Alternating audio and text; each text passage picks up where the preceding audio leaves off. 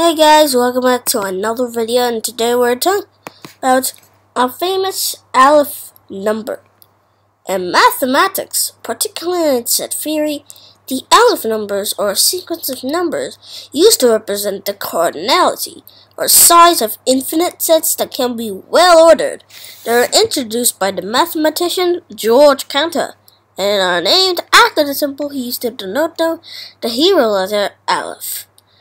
The cardinality of the natural numbers is Aleph Null, read Aleph Naught, Aleph Zero, or Aleph Null. The term Aleph Null is also sometimes used. The next larger cardinality of a well set is Aleph 1, then Aleph 2, and so on. Continuing in this matter, it is possible to define a cardinal number. For every ordered number, I as described below. The concept that due to George Cantor will define the notion of cardinality is that infinite sets can have different cardinalities.